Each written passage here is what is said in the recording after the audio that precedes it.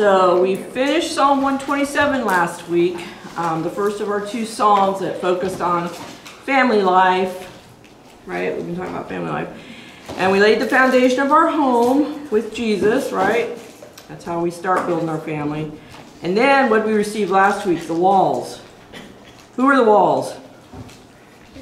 Kids, yeah. God gives us children to build on our foundation. They're also arrows. They're arrows, right. There are reward, there are arrows, and there are gift. Or quiver full. Keep our quiver full, right. That's right. And we were given the assignment of raising our walls in godly training, right? And that way we secure them to the foundation of Jesus. That's what makes our walls stand, right, on our house that we're building. And we were also talking about how they're arrows and we're supposed to aim them at our target, God's target out in the world. Get them the right direction, send them the right direction where God wants them to go. So, I also mentioned, I think, that by building our foundation and our walls, our family, on God as the center, that would help our cities, our nation, our world, right? Because we're building strong families, godly families, and that's what will help us. So today we're going to start. A good example of that was our earthquake. They brought houses in and made little tiny pylons underneath them. And those are the houses that fell. Right. And the ones that they put a solid foundation under stood and strapped it to it. Those are the ones that were okay. Yeah. Obviously brought in the oil field housing. Yeah, because there were like 3 different oil fields that they were out. Right, and they brought them all inward into the But city. they didn't put them on as their foundation. They just put them on those pillars, right? Yeah, those little tiny things that didn't work. Not stable enough. So today we're going to start in Psalm 128, and we'll read verses 1 and 2. Blessed is everyone who fears the Lord, who walks in his ways. When you eat the labor of your hands, you shall be happy, and it shall be well with you. So the context of these verses is still the family, and specifically the children God gives. That's where we're starting. That's why these two psalms kind of naturally go together. They're paired together. So the progression is going to continue as we work through this psalm. And it's important about how we direct our little arrows, right? We are to direct our arrows, or our children, in the fear of the Lord and walking in his ways.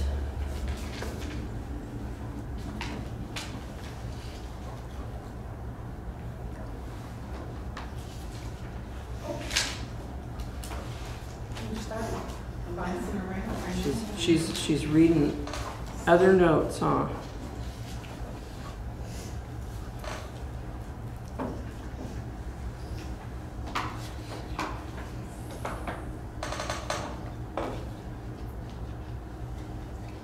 Okay, so did you notice what the end result was in that verse? His, What? his ways? Well, no, in the verse itself. Oh, okay. What was the result? You remember what it said? You got it, Claudia? You got all of it? Okay. Yes, ma'am, I do. Okay. We will be blessed, is what it was telling us if we did that. We will be happy, and it will be well with us.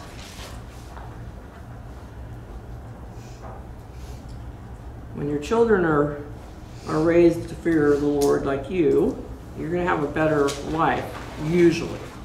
Because most of the time, even if they wander away for a while, the majority of the time they come back to the Lord. So verse 2 also tells us that when you eat the labor of your hands, and it's kind of switching form, we were talking about the house, right? But now it's talking about almost a farming symbolism here. So our investment in training our children in God's ways will bring back dividends, is what we're going to find out. Like farming does. You plant the seed, what comes up, a plant, what happens, you get fruit or whatever your crop is. So investing in training your kids right is going to pay back. It's going to be a benefit to you. That's how you end up being blessed and happy, because you invested in your kids. So all these blessings are available to everyone who will honor and respect God. We all have the same opportunity when we're raising kids or helping kids. or just even living our own life when we're fearing the Lord and honoring Him.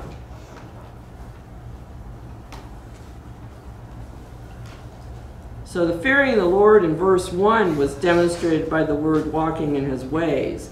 It is not enough to know the word, but a matter of life, a life of obedience. So you can't just memorize a Bible verse, memorize a whole chapter, memorize a book. That's not what's going to do it for you. It's actually obeying what you're learning, right? You can't just know the word. You got to keep doing it. That's what walking in His ways means.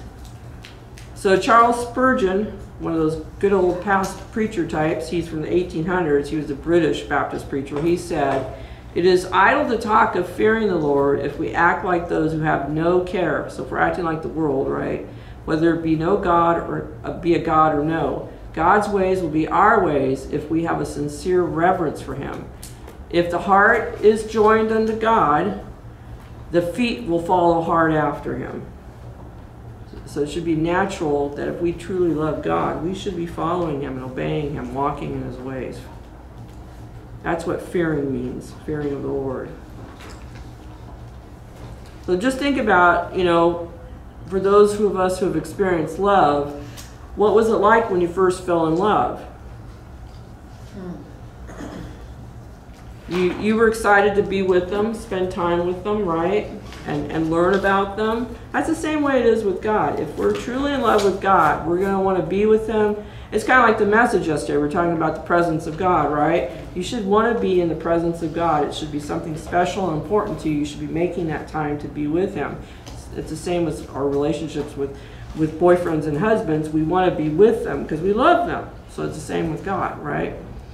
So let's read a little bit further in Psalm 128:3. Your wife shall be a fruitful vine in the very heart of your house, your children like olive plants all around your table. So this psalmist had in mind, he's talking about a hard-working farmer now, basically. He's now sitting at the dinner table enjoying his food, the fruit of his work, right? It says your wife shall be a fruitful vine. The one who fears the Lord may be blessed with a large, happy home. So I'm going to get into a little subject. Maybe you haven't thought of this before. Just my ponderings based on some of the scriptures I've been reading. So I don't want you to be scared. Just don't use that thought in a commencement exercise or you'll get kicked off the team. You see what he talked about how great it was, his wife? Yeah. Oh yeah, that was terrible. Kick him off the team. Yeah, that was the newspaper is. The terrible. But it was interesting timing. I'm writing this lesson and coming upon this particular subject I'm going to talk about that maybe you haven't thought about before. But I've been watching a lot of old westerns with my dad. It's that or football. Watch them all the time. But we're watching them from every decade, right? Some movies I'm not. Some of the modern ones I'm not that hep on. I like the older ones. But anyway. It's interesting. I've watched several movies right while I was writing this study over the last few weeks. They were from different decades, different time periods the stories were written and the movies were made. But they had a common theme, which was interesting inside the movie. Either the families had a large, like the main couple or whatever in the movie, had large family and still wanted more children. Or maybe they were just beginning their family, but they wanted a large family. But the theme was large family. Even if they had 5 kids already, they wanted more, and they felt it was a blessing to have more kids. And it got me thinking, because I'm doing this particular lesson at the same time, that you used to see that much more frequently, an emphasis on a good large family, right? Back in our younger days and before. You don't see that so much anymore, right? And our modern society has gotten away from it, especially in the European or American, the more Western civilizations. We are not emphasizing large families anymore. We're emphasizing small families. Some of it's because of economy. Some of it's because there's a bunch of people that want population control, because they're afraid we're going to run out of food or whatever their thinking is. other people decide not to have large families anymore because they can't afford the rent or they can't afford the college for the kids in the future. They don't want to even think about having more than 1 or 2 kids because they think it's a burden or a problem. And they're not thinking about children as a blessing anymore. They're not thinking about having a large family anymore. Because they're trying to give them too much. Well, yeah, that's true. We live much differently than even from when I was a kid, right? Yeah, it's different. But reading this scripture and reading some others in the Bible, it would appear God's original intention was for his children to have large families, that we would be blessed with children, that it was important to him, that he saw that as a blessing to us to have more than 1 kid, that we should want more than 1 kid. No, wait. But what do you see in the world? This is just some of my weird thinking. What do you see in the world? What do the non-Christian nations, or even the cults, the religious cults of the world, what do they emphasize? Yeah. Lots of kids, right? But the Christian nations or the Christian families are going just the opposite direction. So what does that accomplish in this world? What is something that comes to your mind? Yeah, I've thought about that. So the other religions are having more, there's going to be more of them and fewer of us. Exactly. Yeah. Exactly. And yet God wanted us to have lots of kids, to spread his lifestyle, right? Spread him in the world. So to me, I can see this as just another one of the devil's subtle tricks in this world on us to get us, and it's in some ways a selfish way because we think, oh, it's going to be easier for us if we have less kids, right?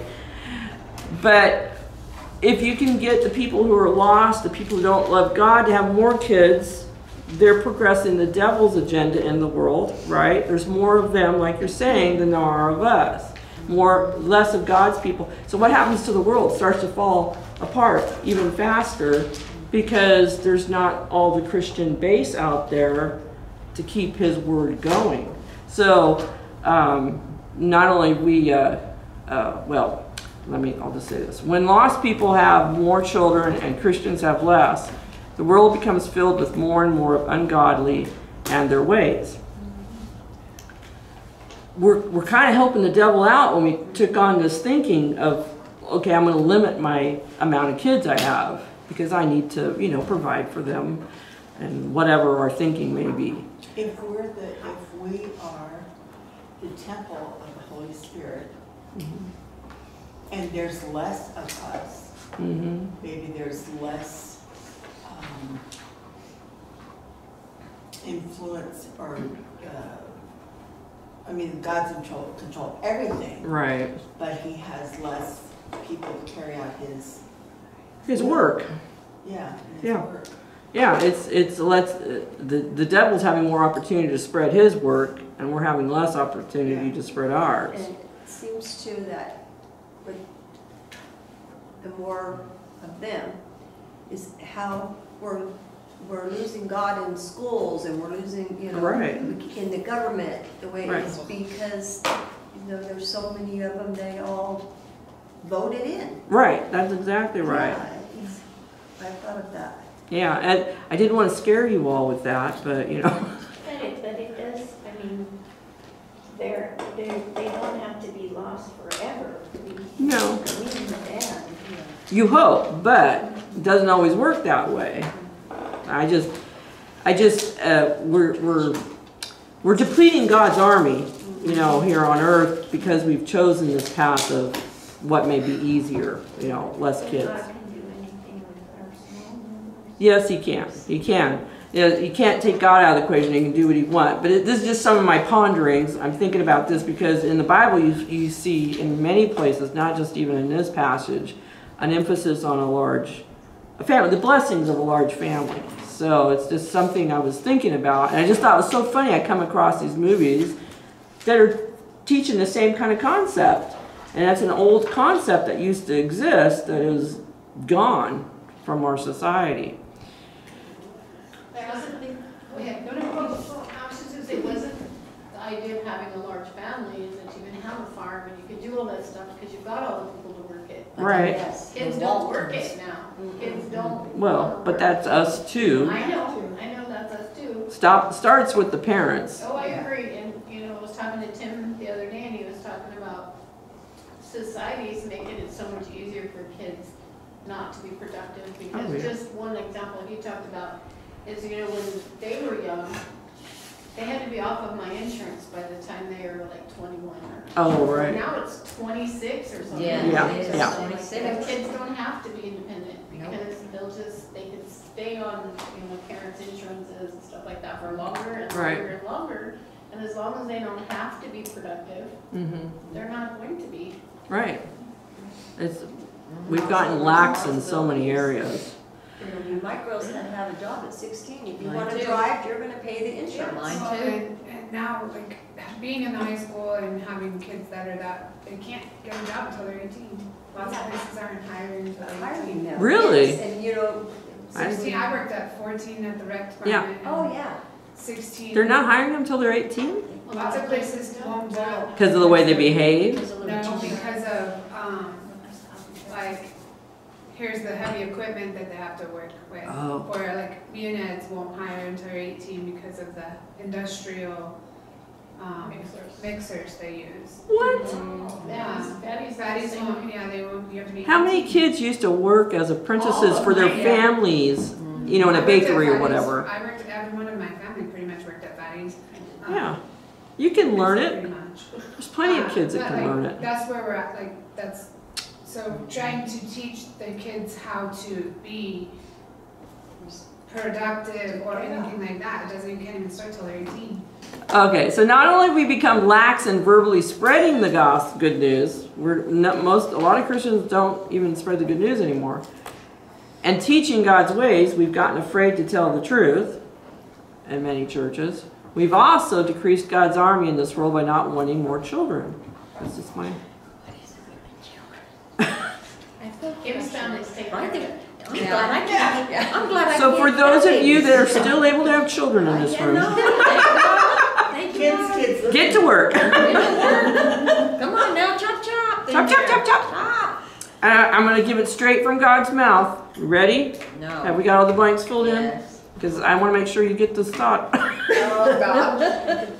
What did God originally command man to do? Be fruitful and multiply. He said, then God blessed them, and God said to them, be fruitful and multiply. Now, Be that vine, right? Be fruitful and multiply. And why did the Pharaoh want to get concerned about him? Because they were having too many babies. That's right. Them Hebrews. They quit brewing coffee and went Yeah, to have kids. that's right. Same with, careful. See, I was going to say, you're talking about me having 2 kids, right, Linda? yeah, that's what I'm saying. But I'm thinking, you know, my husband, he wanted 4 or 5, whatever, right? After 2, I said, that's enough. I said, I've had 1 boy, 1 girl, I'm good. You know, I went through labor twice. That's right. And back then, we had natural childbirth. We didn't have That's right, girls. that's right. None of that stuff, but We didn't have anyway. that stuff. So, but I think about it, you know, for my own reason, I'm thinking, I've had enough. I had a boy and a girl, and we're living on limited income. I'm thinking about, you know, supplying for my kids, then maybe I shouldn't have any more kids, right? So I wonder, you know, did I cheat myself of added blessings? Because in a way, maybe I told God no. Because I decided 2 was enough. You had the very best, right, Joe? I had good kids, and I've been very blessed. But maybe I cheated myself out of a blessing because I said no. You know, and that's... You said no, or Not like out and out no, but I'm saying because I had the attitude, I've got enough. I've got to take care of these 2. It's an attitude. I'm taking God out of the I think equation. It's different. I think it's if you know you're supposed to have more kids, God told you to have more kids. Right. And I can't say that. Yeah. I just say, did I, because I didn't have, you know, I didn't think about it per se. Did I like not go for the large family? You know, So just a weird thought, you know, I don't know. But I do know, you know, God's the one that gives the children. He's the one that allows. But he also doesn't give things when we say no. So how many of us have maybe said no when we shouldn't have? I don't know. So Lily, it's all up to you to save mankind. Not yet. When it's time, when it's time, Lily, you have to have a large family. Your mom, she wants 10 grandbabies. Oh, Lord. And she wants them to come in sets of at least twins, maybe triplets. But anyway. My grandma was really blessed, 18. Oh, of course, he took 6 back But you know, like, you know. fairly soon. Right, big families, a lot of times they pass away. Yeah. Make it. Right, yeah, well, especially a long time ago. Yeah.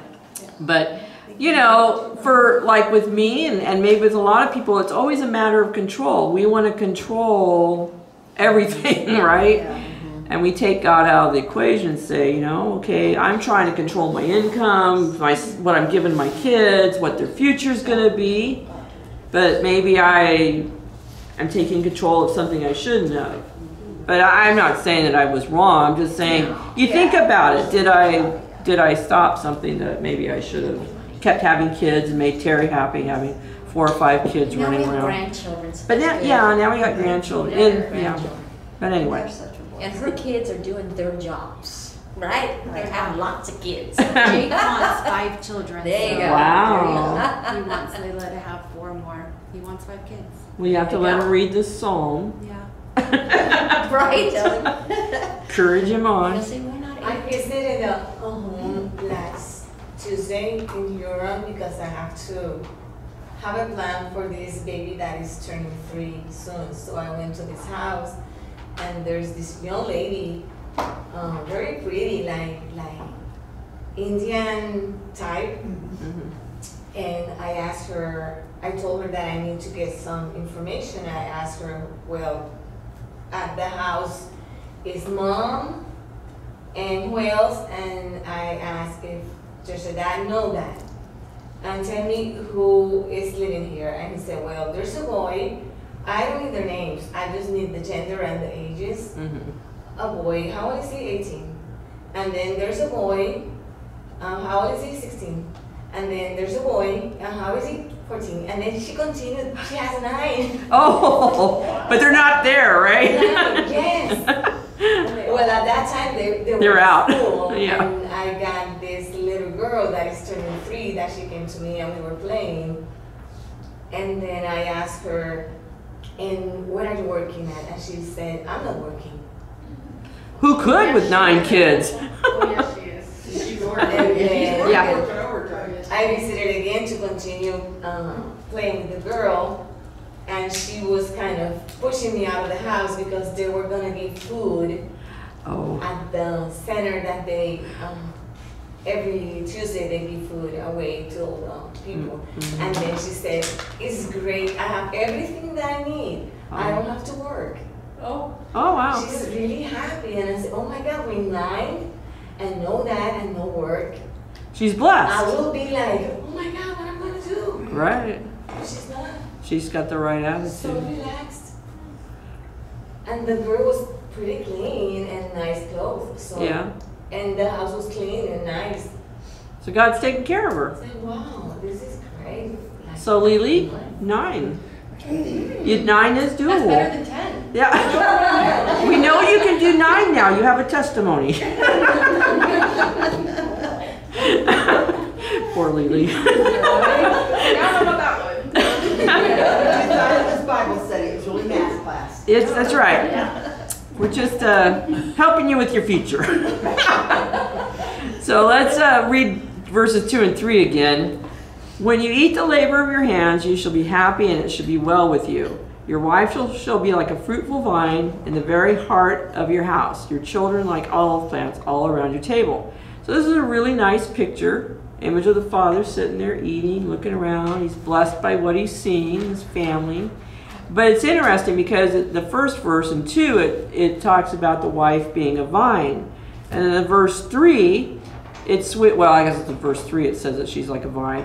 And then it switches to your children are like olive plants. We go from a vine to an olive plant. Two different, things, right? But it's trying to create a picture that our children, like baby plants, are supposed to be independent from the plant from which their seed was produced. So she was fruitful. She bared the fruit, right? She's the vine. But the kids are supposed to be like individual plants. You're supposed to raise them up to be independent. Far too much nowadays we're seeing kids babied clear past college. Their parents are giving them everything under the sun. Like Connie was saying, or let's say a couple of you guys probably said it, where your kids got to be out of the house, taking care of themselves, able to manage on their own. But now we're just catering to them all the way up, making it easy for them to stay at home, not go out and be that independent plant, So that's something that maybe we can help with, encouraging parents that we know, help them, inspire them to get their kids to be independent. Don't baby them so much, teach them some responsibilities. They need to grow up, not be clinging onto the vine anymore. They need to be their own plant, right? You're out, Carolyn, get out. Aren't you out? Aren't you two out? Aren't your family out?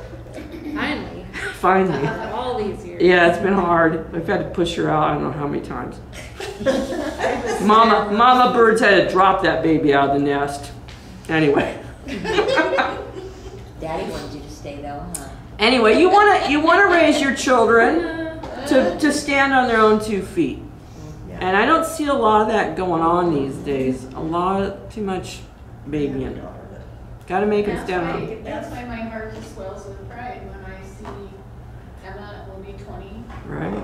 next month, and she's already, she's moving, she's going to school. She has 2 jobs already. That's in San amazing. Diego. She's a little go-getter. Katie's down there. Katie works She's been 2 doing- jobs. She's been down doing there well.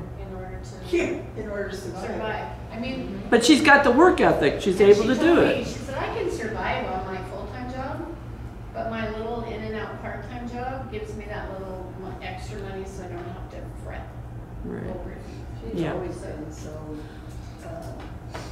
like little businesses, even when she was little.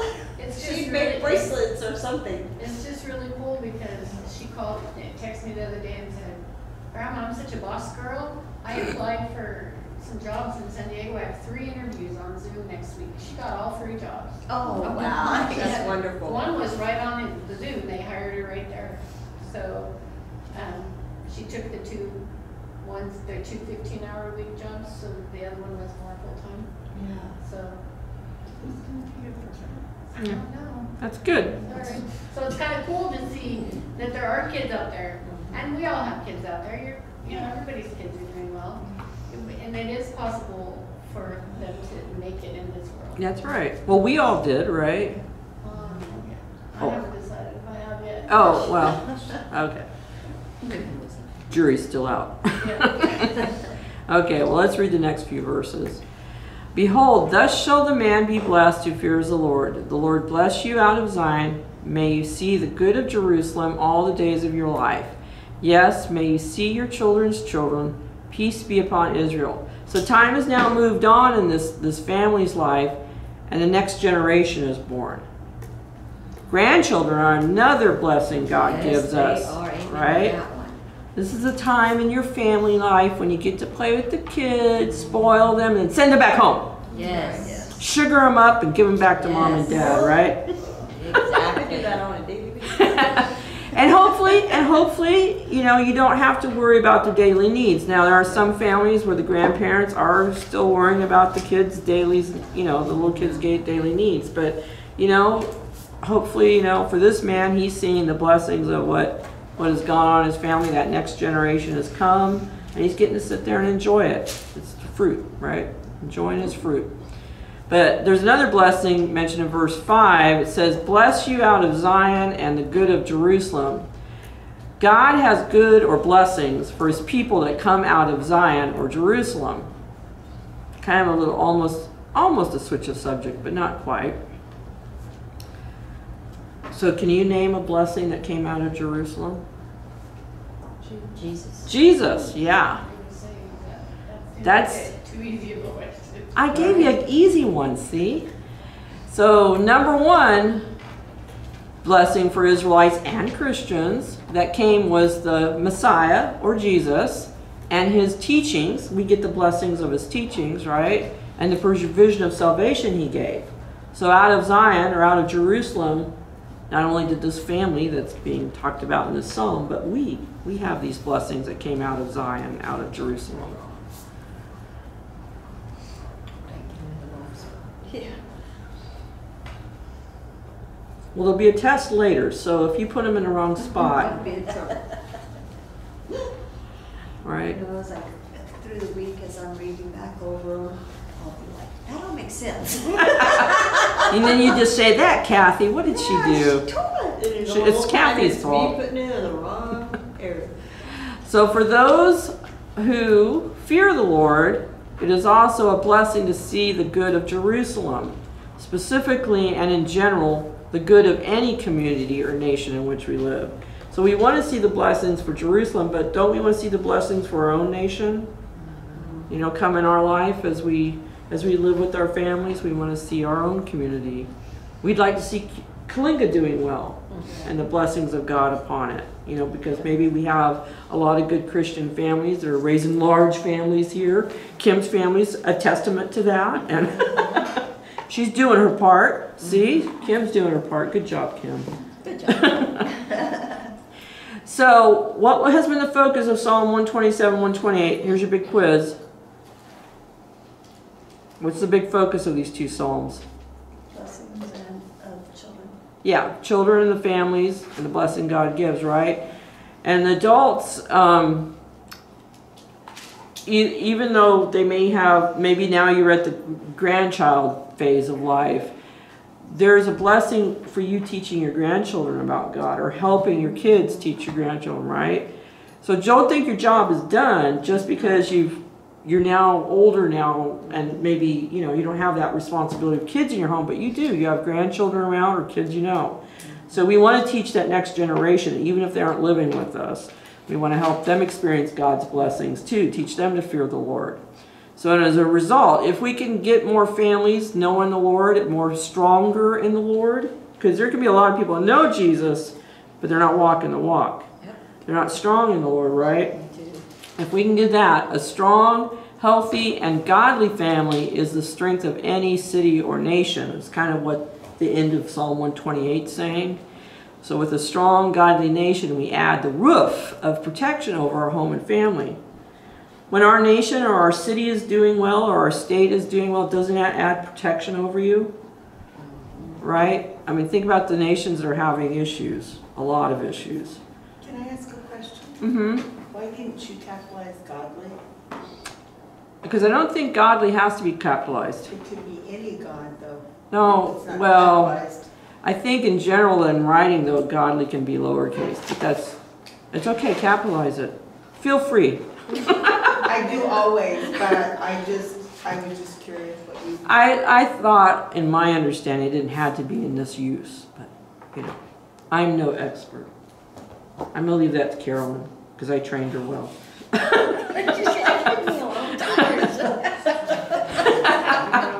You're right. Told you. Be prepared. That's what happens when you work the room. It's because you sat on it and The room is full already. I mean, I've been. So Carolyn, look at it I this find way. a If spot. she's picking on you, she's leaving Everybody everybody else else. Your blessing. Oh, well, you're welcome. You're blessing the entire room. I think I'll, You're our scapegoat. you know, I need to pick on Ruthie next. She's just way too quiet and zoning out on her 7-Up over there. I need caffeine. She needs caffeine. So, That doesn't have any, does it? No. so the way this psalm is ending, you know, not only have we raised our children and our grandchildren, if we want to see our cities and our nations strong, right, and blessed, it starts with us teaching the children, whether they're in our house or not. So we want to teach them God's word, God's truth. We want to get them saved, right? Amen. and raise them up to be strong and secure. And that's why I love this year's VBS, for our VBS here, is the emphasis on standing on God's truth, standing on the rock, teaching the kids to stand on the truth. Because boy, they're going through the battles even at little ages now. Little ages. I mean, Carolyn was a kid. One of our biggest dilemmas was only finding Madonna-style clothing in the store for a 5-year-old. And I thought that was rough. Nothing compared to what's going on now, right? Carolyn, our little Madonna, no. She's like, what did I do? She's like, I don't even know what Madonna's selling. But I tried to find her other clothes, so I dug into mine from when I was a child and made her wear them. Oh no! Bless your heart. It's hard wearing bonnets and bloomers. I wore a lot of funky clothes, that's for sure. So, yeah, she did. She was wearing 70s clothes, and Gregory did too. I got some good pictures. It's hard to shop, especially for girls. Yeah, I want to know where the rest of the girls' shirts are. I go shopping Oh. for Kaylee and I'm like, where's the rest of it? Yeah. They don't even. They're all gonna be unless you crew put a cut. T-shirt on. Top kid, They yeah. don't even make them. And Eric is for Quinn, you know, he just throws a fit. She has to wear a shirt underneath the shirt. Yeah. I tell Kaylee, go like this, if I can see your belly, you're not buying it for Yeah, you. that's how. Just wrap duct tape. Duct tape. Then she can't lift the shirt or arms or anything. So how does Psalm end in verse 6? It says, peace be upon Israel, right? So we should desire and seek peace for Israel. It's not just for the Hebrews. We need to, God loved them and we should love them too. You may not always agree with everything they do, but you need to love them like he did. And we need to pray for God's roof of protection over them as well. Okay, so I have some bad news, or maybe good news, depending on how you look at this. For some of you, you just may be jumping up and down with joy. Others of you may be crying. So due to Memorial Day, then VBS. Yeah, because it's the timing of VBS. Well, first we got hit with Memorial Day. Yeah, because I'm also going away for my 40th anniversary at the end, right after VBS. So I'm sorry. It's just the way it worked out. There was only like 1 week in there where we could do it, but I think I'm going to be too tired. Where are you going? We're going to go to where we were married, Yosemite. And our anniversary actually falls on a Sunday, so we get to go to Yosemite Chapel where we were married and sit in church on Sunday. So that's our goal. So who's going to be preaching that day? Our DOM, our Director of Missions from Fresno is coming. He's been here before. Yeah, he's been here before. So I have another question as well. So when we come back in July, I wanted to know, I said I wouldn't do it, but I'm going to ask, in case you're interested, would you want me to do the 23rd Psalm study over again? It's been 3 years since we did it. And I don't know how many of you were here when we did it. I wasn't here. I wasn't here. I have to look it up. I have to get my notes. It's 3 years When I ago. first started coming to the church, Was you that- guys were doing is that- Psalms 23. So Yes. see, it's been 3 years. So And I didn't participate, but it's up to you. I know, like Claudia was probably here during that, and Debbie was, I think. It was a really rich study. Matter of fact, I just got through the other day sharing one of the things that we learned about the cup being full Uh-huh. and with somebody, and they were like, oh, really? So I don't know. Do you want to do it again? You can't outstudy God's word. I mean, I liked the study, and I didn't know if we wanted to come back in July and do it. Now, the 23rd Psalm took us 15 weeks. It was a good study, very rich. You wouldn't think so. It's only 6 verses. But there was so much stuff in it. It took us 15 weeks. What do you think? Yes, no? I loved that study. I wouldn't mind doing it again. It won't bother you that it's a repeat? Okay, well then, that's what I'm praying about, and I'm thinking that maybe that's what we will come back and do if you're all okay with that. I don't want to make you feel like we're doing a repeat and you're bored to death. So, if most of you haven't done it and it's okay, then maybe we'll come back and do that in July. Okay?